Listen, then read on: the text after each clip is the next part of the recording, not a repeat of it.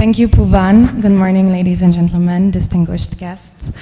On the day I learned that I was going to have to stand in for Justin Mundy, our director. Okay.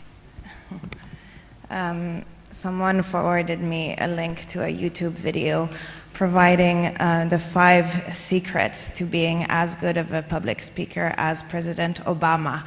I haven't had time to practice all the techniques contained in that video, but I have taken 2 takeaways. One is that always leave your audience with one clear message and repeat it as often as you can during the presentation, and that's what I intend to do. That one clear message that I want to leave with you is that RED Plus should be seen as an opportunity for the RSPO and for all its members, be they large companies or small holders, to implement RSPO at greater scale and in an improved manner. I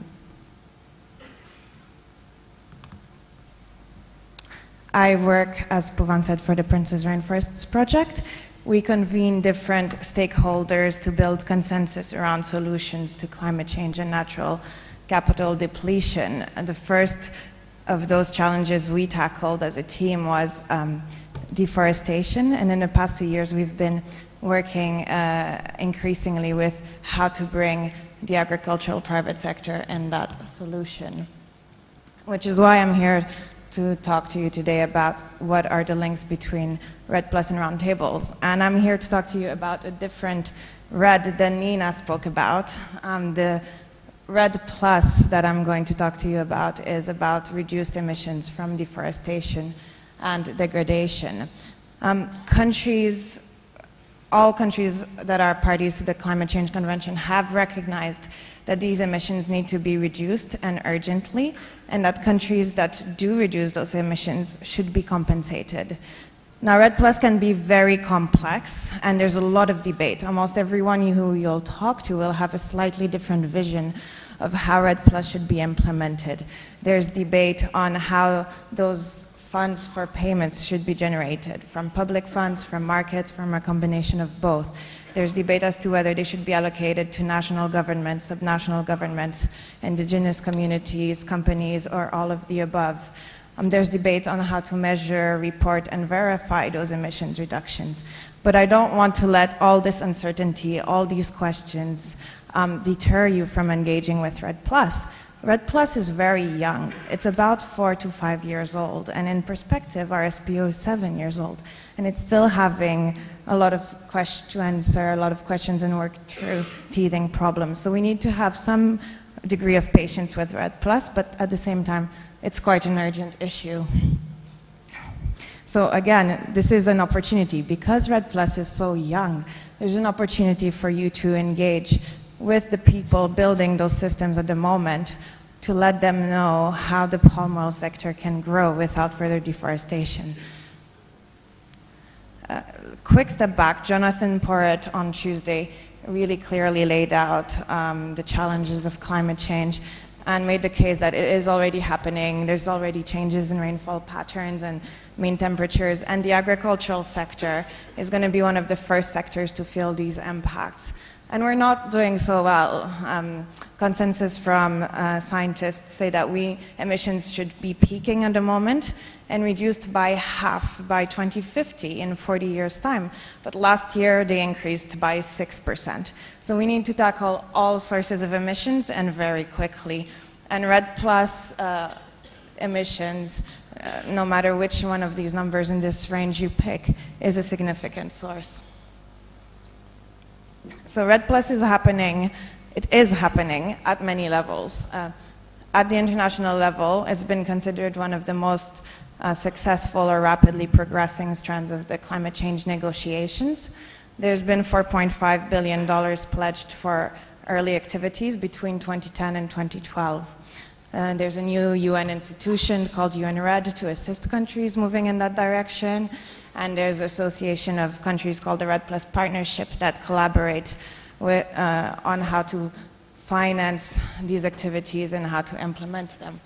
At the national level, there's a reported 94 countries that are working on RED Plus activities. The one that most of you might have heard about might be Indonesia, which has pledged to reduce its emissions by 41% if it received international assistance. It has received an offer of support from Norway, as expressed in the letter of intent, in which Norway has expressed the intent to transfer $1 billion to Indonesia if it reduces emissions from deforestation. There's also many other palm oil growing countries that have REDD+ strategies, including Brazil, including Malaysia, including Colombia, and Western and Central African countries. Also, lots of action at the subnational level. The state of Sabah is working with WWF to set a reference level against which emissions reductions can be measured. Famously as well, the states of Acre in Brazil and Chiapas in Mexico have reached an agreement with California under which they could sell their emissions from reductions from deforestation. REDD+, why not?